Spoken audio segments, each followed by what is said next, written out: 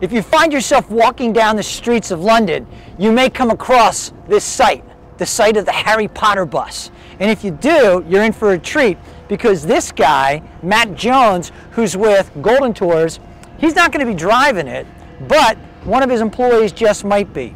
So Matt, tell us about this brand new attraction out here, just outside of London.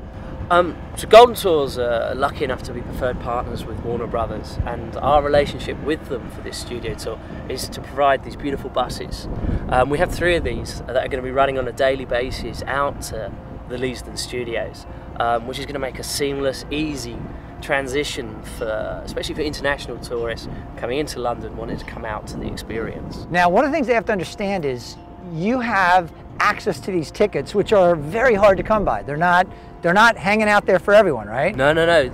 Warner Brothers themselves have sold out completely for April. We have an allocation every day, so we are able to supply tickets. And that's pretty far out right now, and as the months go on, you pretty much see this trend continue. Yeah, we're seeing a real ramp up in sales already.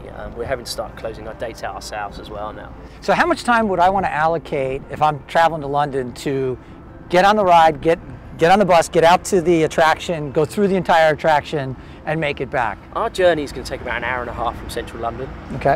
We're allowing people about 30 minutes to acclimatise, come in, perhaps grab a coffee, something from the gift shop. The experience is going to take about 3 hours or so. Okay. And then we're going to head back. Okay. So overall, you're looking at about a 6-hour experience. 6 hour, great experience. Golden Tours here in London. The guys driving the big bus you're going to see on the streets.